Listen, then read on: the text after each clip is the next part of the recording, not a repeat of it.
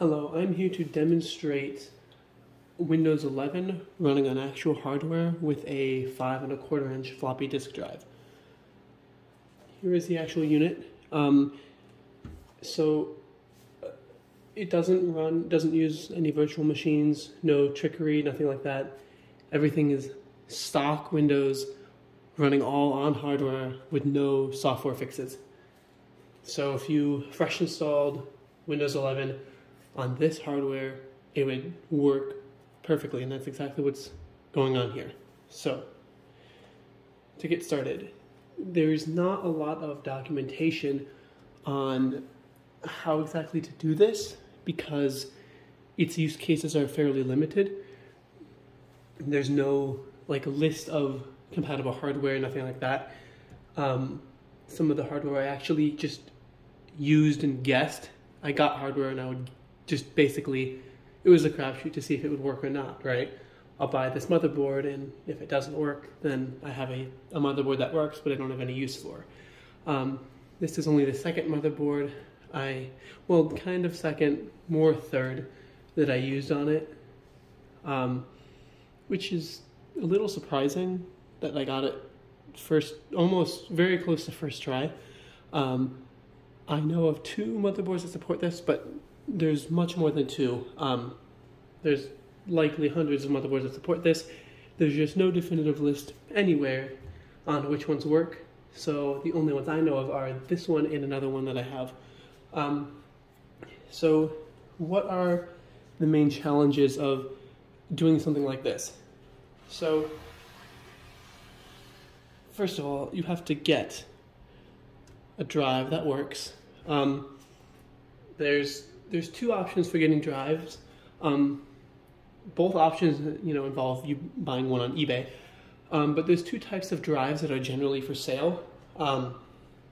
There's drives that are listed as working tested that cost a lot, and ones that are listed as unknown functionality. Essentially, the owner doesn't have the ability to test the drive, and so you can get those for a lot cheaper, but you may end up with a dead drive. I did that for both of my drives. I ended up with one bad drive that I may be able to fix in the future. It's not a priority, and this is the second drive I purchased. It was listed as unknown, works fine straight out of the box, which I was very happy about. It's a half-height it's because everything's common. It still fits in this ATX case. It's not a fancy ATX case. Your case choice really doesn't matter. I just need something to have, hold it all together. The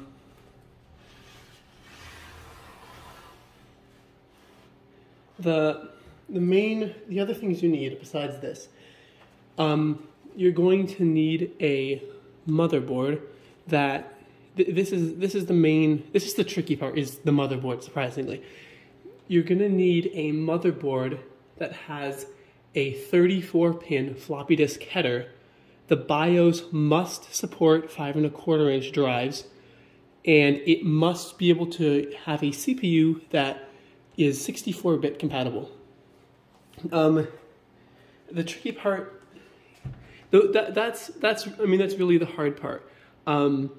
This is, I believe it's an AMD. It's an AMD Athlon 64 2X 5400 plus CPU. It was one of the first dual-core 64-bit processors available. Really, to run Windows 11, obviously you need a 64-bit CPU because Windows 11 does not come in 32-bit versions anymore. So that's a little bit of the tricky part, but really the extremely hard part, and the part that there's no documentation online, is you need a motherboard with the correct physical connections and a BIOS that natively supports these drives. That is one of the hardest things to find. A lot of the times you'll find a motherboard that, let's say you find one that has the correct headers to plug this drive in. The standard 34-pin floppy header. More often than not, the BIOS only supports the 3-inch discs, and then you're stuck because these are not 3-inch discs. It just straight up won't work. The other issue is you'll get one and you'll find a motherboard that you can plug this drive into. The BIOS supports it, but the CPU, the type of CPU you can install isn't 64-bit, and you need 64-bit to run Windows 11. So you have to get all those three things. 64-bit, you can use a 64-bit compatible CPU. It has to have a floppy header, and the motherboard must support 5.25-inch drives. Once you find that, it assembles pretty much like a normal computer. One thing to note that most people mistake is they think floppy disks drives plug in with an IDE cable. An IDE cable is 40 pins, and all floppy disk drives use 34 pins. IDE is not at all compatible. There's no commonality. You cannot plug a floppy disk into an IDE connector, period. I'd like to demonstrate the physical hookups in a little bit more detail before I proceed, because this information it's all online, but it's not just in an easily digestible format. So I have 3 drives, or sorry, 2. I have this one, which is it's just a normal desktop 3.5-inch drive. The faceplate's gone, but that doesn't matter for purposes of this demonstration. I also have this 5.25-inch drive that doesn't work. It was the one I bought before this one. See? There they are. But I'll show you this. I also have an IDE cable, which this cable does not work with these drives, but I'll explain that in a minute. So these are the drives. I brought over a 3.5-inch disc, just a little bit for comparison. Again, this drive, it just doesn't have the faceplate, but it still works fine. Right, it goes in like so. Right, so these are the 2 types of, there are 8-inch ones, but these are the ones you'll encounter when building a system like this. So the 3.5-inch drive, they generally use this type of connector. This is a 34-pin floppy connector. 5.25-inch drives, they generally use this. It's a type of edge connector. Now, while it looks much different than the one used on this, it's the same. Physically, they're the same. What I mean by that is the cable I'm using in here to connect this drive, it lets you either plug into this or this, because both of the connectors are the same. The type of connector that will be on your motherboard will look like this. Again, 34 pin, it'll look like this. So when you plug in the cable that connects into this end, this type of connector, it will plug in like this. So this, all you need to do to go from this to this is just it's a special floppy cable. They sell them on Amazon for around 15 bucks. Again, for demonstration, because I get asked this question a lot, is can I hook this up with an IDE cable? No. This is an IDE cable. This is a 40-pin IDE cable. They are physically different size connectors. You cannot run an IDE cable to a floppy disk drive because the floppy disk drive is controlled by a physical controller chip on the motherboard, which is not part of the IDE standard. So again, physically different. You cannot connect a floppy disk drive via IDE. It's a completely different system. The confusion generally stems from the cables being the same. As you can see in this system, the hard drive I'm using uses IDE, which is this blue cable, and the floppy disk drive is using this gray ribbon. That's where the confusion generally stems from, but it is important to note.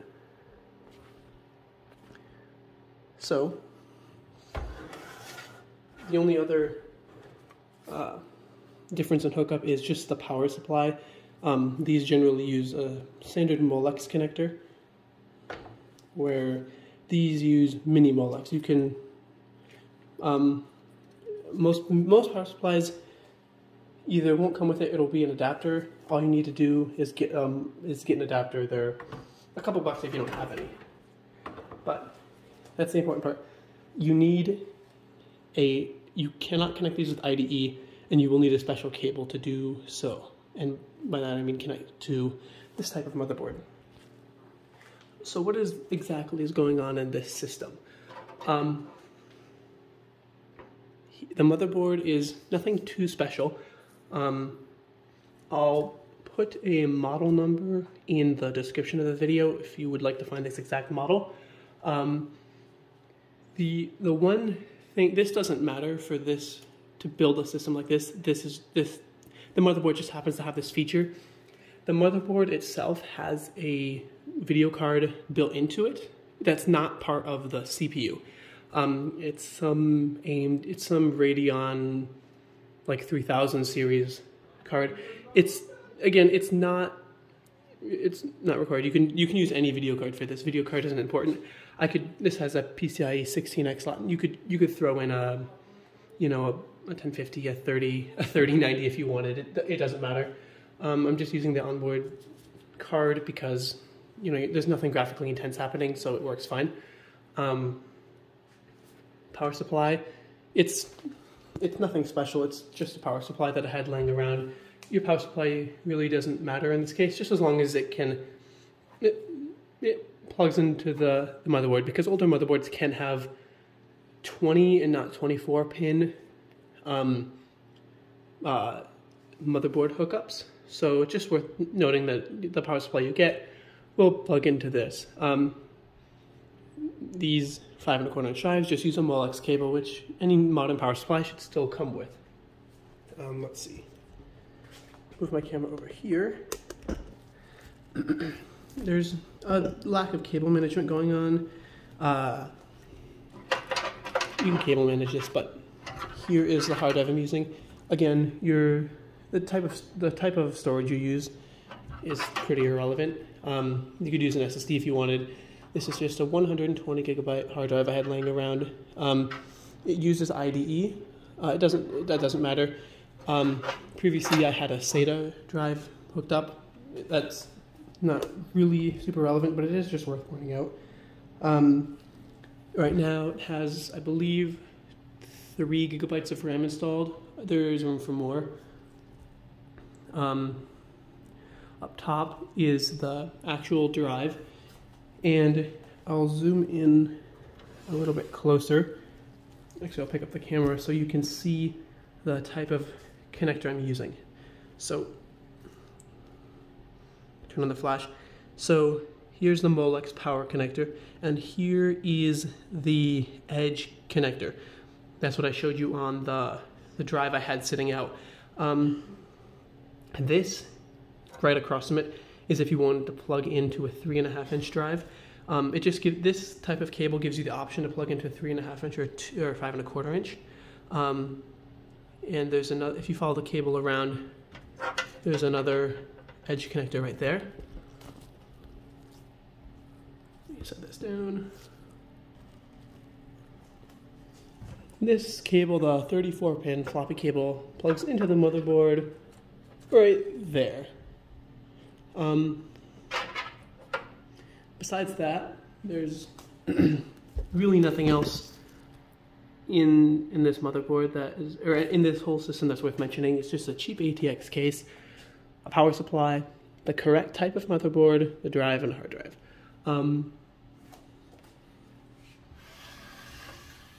Just for demonstration, I'll show each side. This motherboard didn't come with the rear panel shield. What are you gonna do?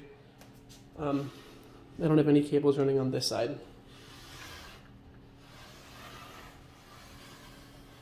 And the front looks like this. This type of drive. Put on a 5.25 inch disc. Close it. It works. When you eject it, pushes the disk out a little bit for you to grab and take out.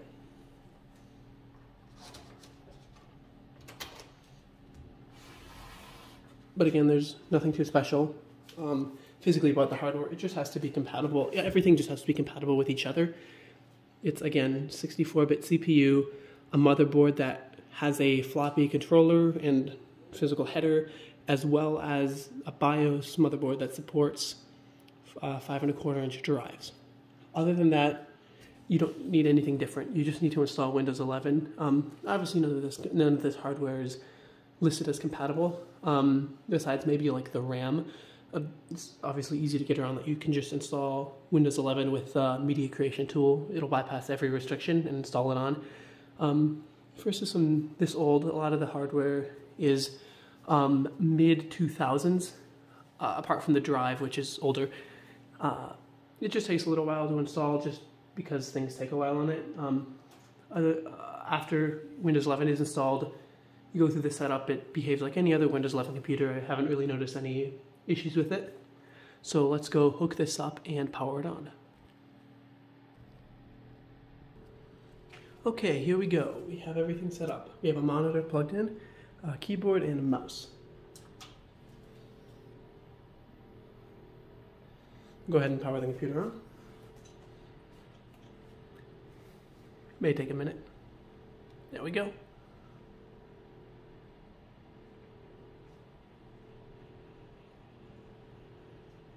There's the Windows 11 boot screen.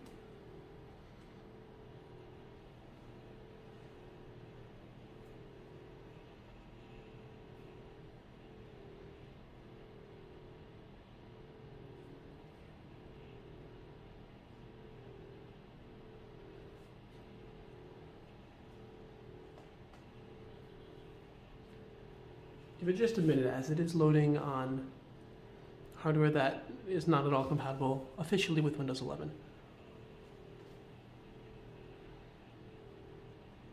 Here we go. So here is the Windows 11 lock screen. I'm going to input my password, so I'll pause the video. The only thing to note is this border around the actual display is just a cause of the onboard video being just old. It says it's running at 1080p, the monitor is 1080p, but you see the mouse, it only goes to these corners. It's just a quirk of the onboard graphics card being a bit old. And we are into Windows 11. So things are still loading up because it is running on old hardware. And I will quickly go into Device Manager, Task Manager, File Explorer. We'll see how everything showing up as normal. There is no disk installed right now, but I will be putting in this Sony. It's a double-sided, high-density, double-track disk. It's the kind I've been using on it. In the BIOS, you can select between certain disk types. I have a couple other disk types, but I have many more of these than I do all the other ones combined, so I generally have it set to this, which will be good for a demonstration because it's 1.2 megabytes, so we'll do some file transferring and stuff like that. So I will bring this a little bit closer to the monitor itself. You can also see the hardware in there. There's a little blue LED fan, CPU fan spinning. I'll go into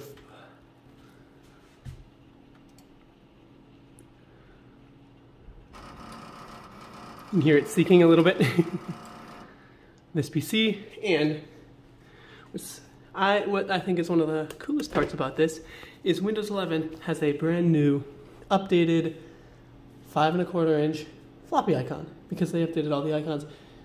Still a new icon because technically they are still supported, which is very cool. So go here, Device Manager. It takes its time, being an old system. I think that worked.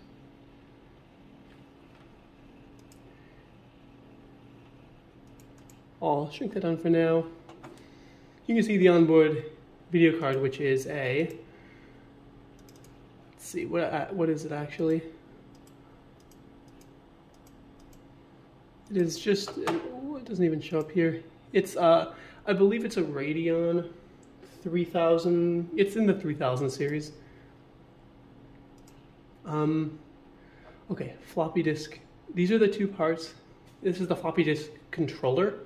It's just the chip built onto the motherboard that controls the drives itself, because the drives don't control themselves, they get controlled by a part on the motherboard. Here's the drive, it's the only one plugged in. Showing up right here, everything else, let's see. Let's go to Task Manager.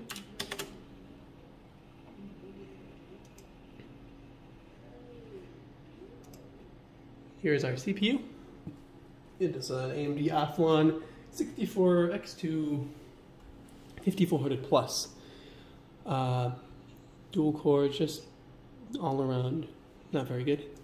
We have 3 gigs of RAM installed. It's only showing up 2.5 here though. Not really sure why. There's that terrible IDE hard drive. That's basically the reason why it's all slow. I don't have this hooked up to Wi-Fi right now. There's no Wi-Fi on this board. You could hook it up to Wi-Fi, no issue though. I've done it before with USB Wi-Fi adapter. I don't have it here right now though. But let's go back here and we'll do some file copying, transfer, and I'll show off the whole thing. All right, on this USB drive, I have an image and we'll just use that for copying purposes. It's not been on this computer at all yet, so it'll be fresh for this computer. So, there we go. I'll plug that in here.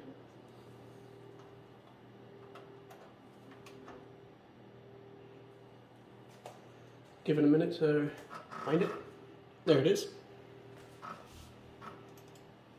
Go into it. I did use this drive for setting up Windows on a different computer, so it's got the media, but our image is this one. So I'm going to copy that to the desktop, just like that. This thing, you can close that. Actually, I'll reopen it, but I'll reopen it to this PC. So we'll take out that drive. There we go. Here's one of our 5.25 inch discs.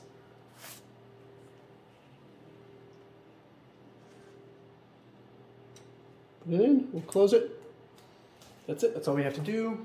Now we can access the disk. So I'm going to full screen it and then open it. So here are the contents already. I'm gonna do this and let's copy this image to the disk.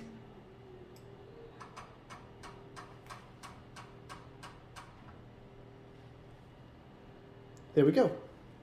The image is now on disk. If we back out to this PC, you can go to Properties and take a look at the disk properties. This is its formatting. This is the total storage, used, free, whatever. You can do error checking. You can check for errors. There should be no errors. All these disks are in pretty good condition. Obviously none. But everything is as it should be here. So, go back and do it. And here's our image. We'll access it. Sometimes it gets corrupted, so I'm going to just put it back on quick. I may have grabbed one of the two kind of iffy disks I have, but here it is again. There we go. That's the image I chose. We can go see its file info. The file info is, it's almost an HD picture. It's 148 kilobytes. Now let's get back to here. I'll throw the original image away, just to show everything is indeed working. Here's what we stored it on. If we were to access this now, it tells us that there is not a disk in there. So we'll cancel. Put this disk in. Close it. And then we will go again and access the drive. There we go. And there are our files. Here's our photo. We'll open it. There we go. Everything works just like normal. It's kind of cool to see it interacting with normal File Explorer. One of the cool things I've done is I compressed a video to fit on one of these because they're around 1.2 megabytes, and you can indeed play video off of one of these disks. Again, everything works as intended, or we can right click here. You could scan everything if you wanted. That also works on it. So you hear the access sound a bit. Obviously, no threats. I've been the only one to put things on these disks. So I will pair a couple of other files to transfer, show off, and then I will end the video. Okay, I have two files for us to play around with. One is a larger image file that will take up a good chunk of the disk. It's around 0.8 megabytes, and then I have, what's this one? And then I have, it's files from a game, and it's a lot of small individual files for transferring. So, here's the disk we used earlier.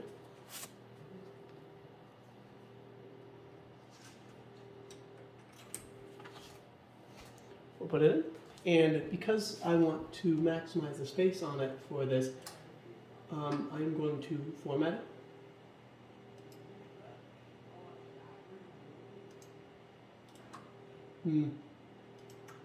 Sometimes it doesn't like to be formatted, but that's okay. We can just go on and erase the contents of it. It's the same one we used earlier. Go on. And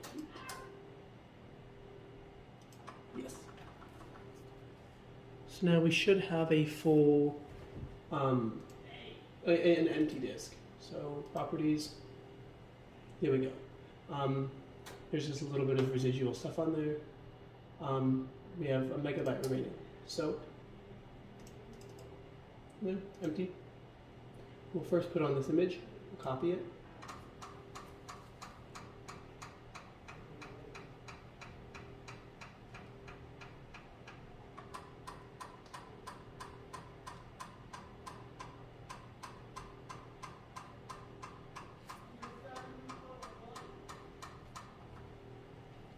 There we go. Our image is copied. We can open it. There it is. We can go to File Info. That's the full thing. It's a pretty big image. It's let me get closer. It's definitely a 4K image, so you can store this stuff just fine on it. We'll refresh the File Explorer, so we'll open up fresh copy. Essentially, the disk has been taken out but back in, so we're not loading it from memory. Here we are. Open it up. And there's our image.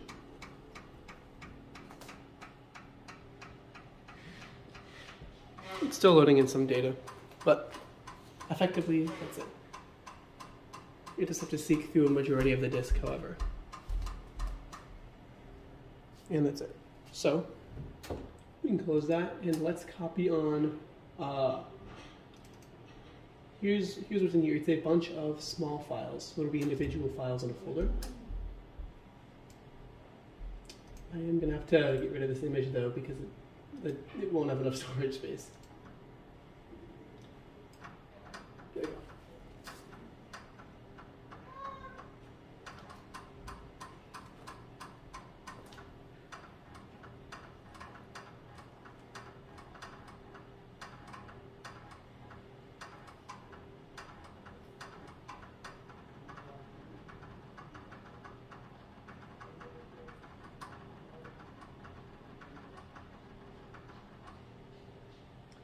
and our files have all been copied over.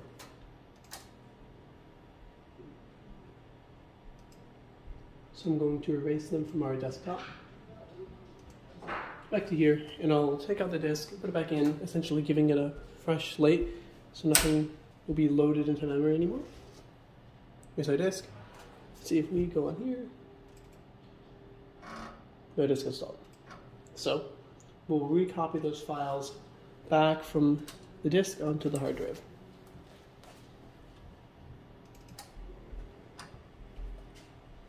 There they are. And we'll copy them over.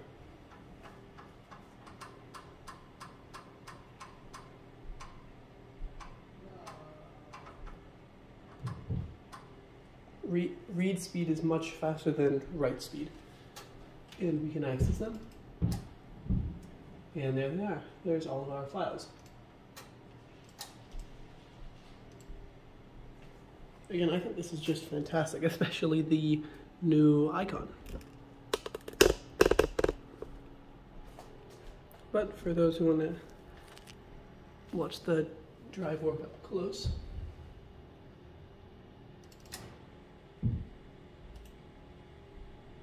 I will copy some files to it after deleting the disk so it's free. I think it's interesting you can actually hear it marking the individual files as marked for deletion. But the disk is empty. I'll wait for it to stop. That's the activity light. Here we are.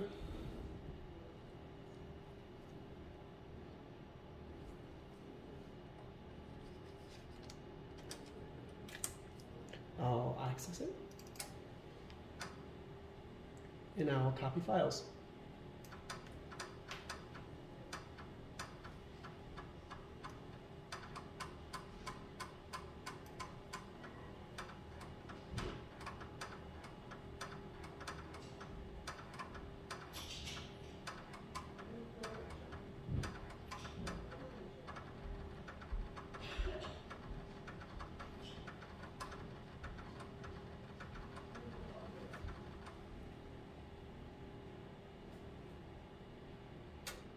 And there we are. 4 copied files. I'll do it one more time, but instead of copying files, I will be reading files.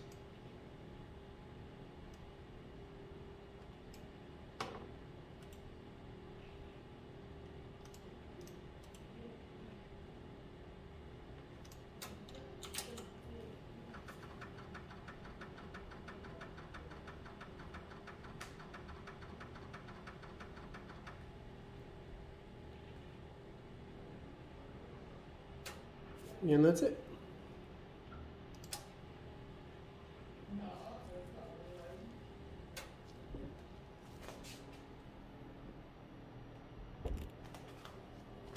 I hope this video has been a little informative on how to go about doing something like this.